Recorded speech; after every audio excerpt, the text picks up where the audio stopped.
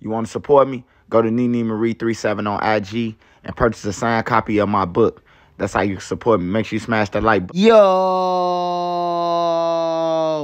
It's your boy Treasure News, and I'm back at y'all with another one. Appreciate all love, support. Thanks for everyone who subscribed to the channel. If you ain't subbed to my channel, make sure you do. Make sure you join the membership. Shout out to the Real Mod Squad, man. If you ain't following my mods, they all dope. They all got dope content, and they do promotion, man. So make sure you follow my mods at the end of the video, man. Remember, if you got anything extra, man, I know this just reality, what I'm saying, man, what I'm about to say, but it's reality. If you got anything extra, man, that you can give, food, hygiene, clothes, bag it up, take it outside, and give it to the less fortunate. Remember, we all one step away from being homeless. I don't care what you say about it.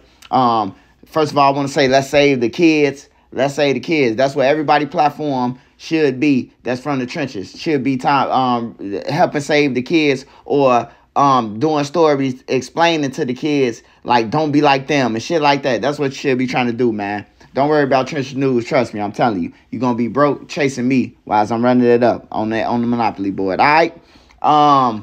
Hope everybody's safe, man. Hope everybody's safe, man. Y'all be safe, man. Dangerous weekend coming up. Make sure y'all be safe. But I got Chief Keef, man. I got Cdai number 22. And I got King Von, man. That's the topic, man. I got King Von, man. His jail situation keep coming out, man. He gonna live on forever through music, the drill, and his jail habits, jail house videos. I mean, and then we got Lil Durk.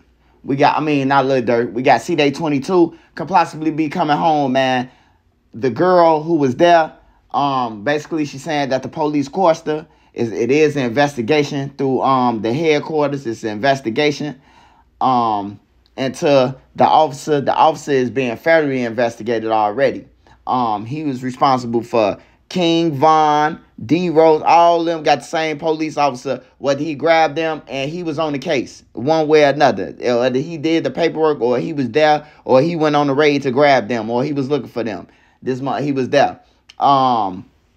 See, they're responsible for killing the cab driver, man, and you know, sex is part of his killing somebody is part of sex to him, you know. So I don't know, but the girl did say she lied. I don't know how much of her statement can help him out.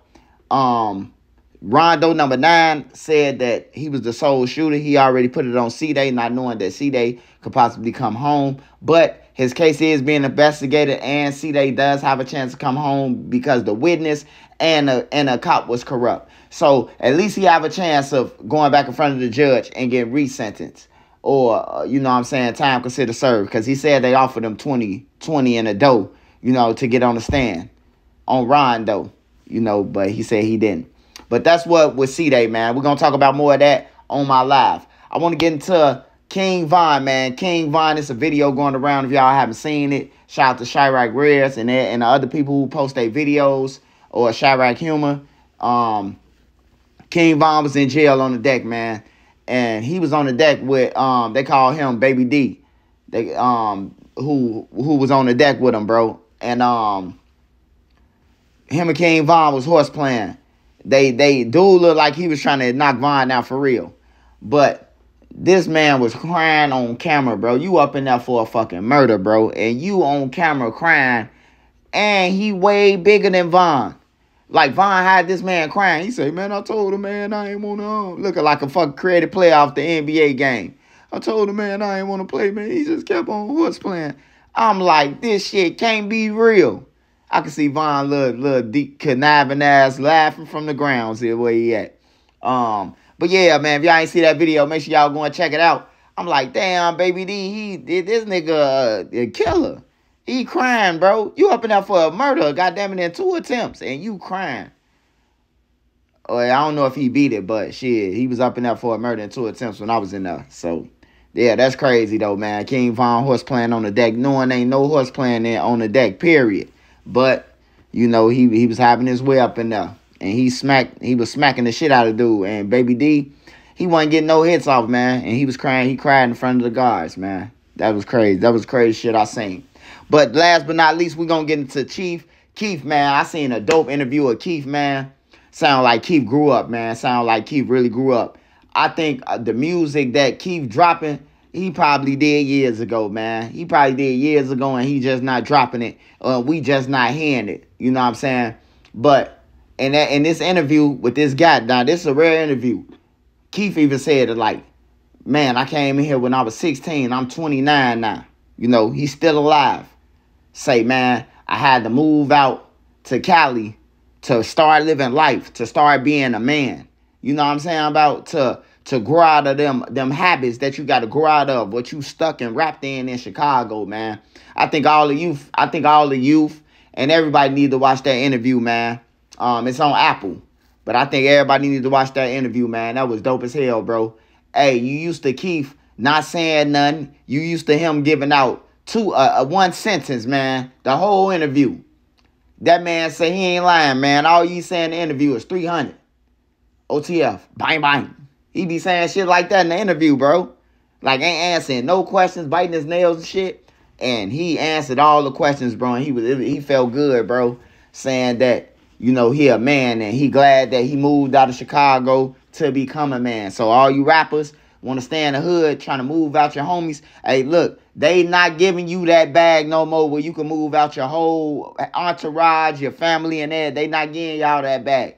They giving a nigga enough to go back. Hopefully he move his mama out with that little change and give you enough to last you for about a year until you can, you know, get it for yourself.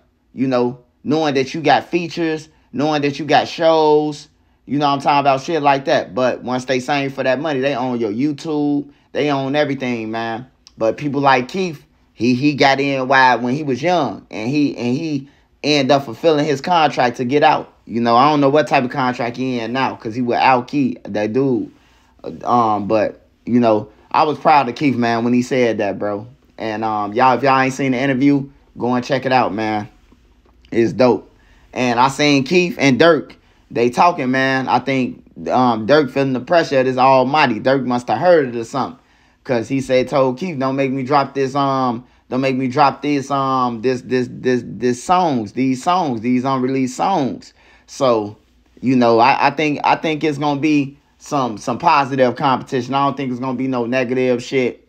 None of that. I think, you know, Keef's songs gonna be what they is. You know, don't be surprised if you hear him disrespecting the other side. You know, I don't be this surprised. I just expect Keef them to grow up, bro. Like, after a while, bro, how much Tuka can you smoke on? How much OD can you smoke on? How much Keita can you smoke on? How much K.I. can you smoke on? How much Lil B, you know, anybody, bro. Lil Steve, how much can you smoke on, bro? You know, you a coward, bro. Like, that's some coward shit. But this rich news, let's tell the kids they minds they nine. Let's protect these kids, women, elderly, civilians.